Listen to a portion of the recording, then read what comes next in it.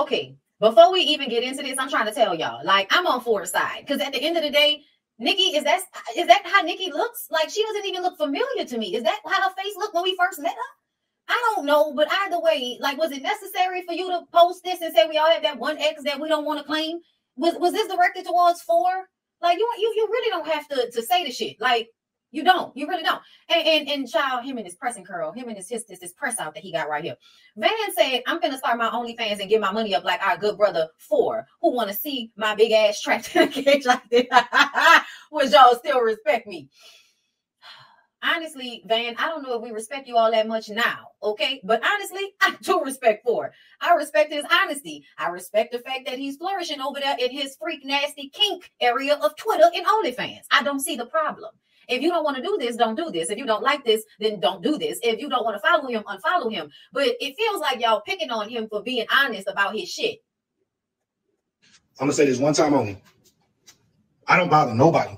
Anybody who knows me know that Phor don't bother nobody. I've been a chill, laid back nigga most of my life. Most of this whole TV shit, all this shit. I've been chilling.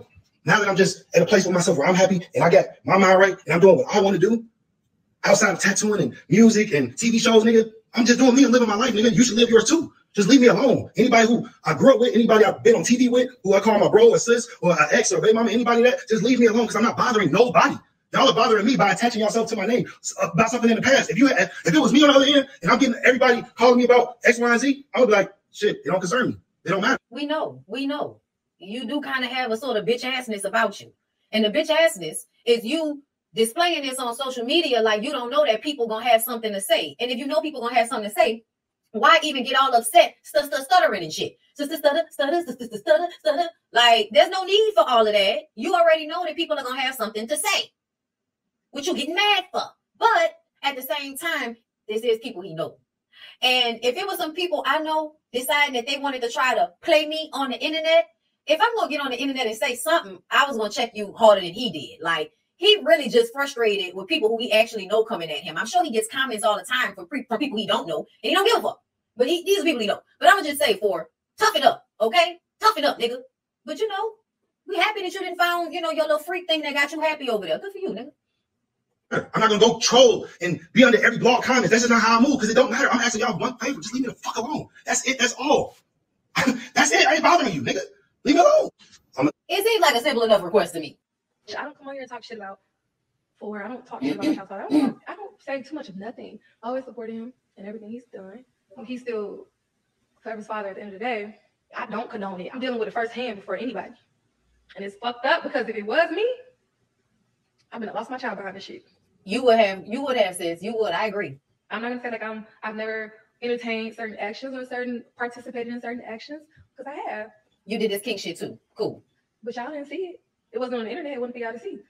I wake up just like y'all in shock. I kind of understand where she's coming from. I really do. Because if she was doing this shit online, y'all definitely would be calling CPS on that lady. But I feel like y'all would have been wrong, personally. I don't see nothing wrong with people doing this type of shit as long as you can eventually explain it to your kid. Like, as long as you can eventually explain it to your kid. And all honesty, I feel like when your kid becomes an adult, they should get it. If they don't, that's on them. I don't want no issues. I want a smooth co-parenting situation. Okay.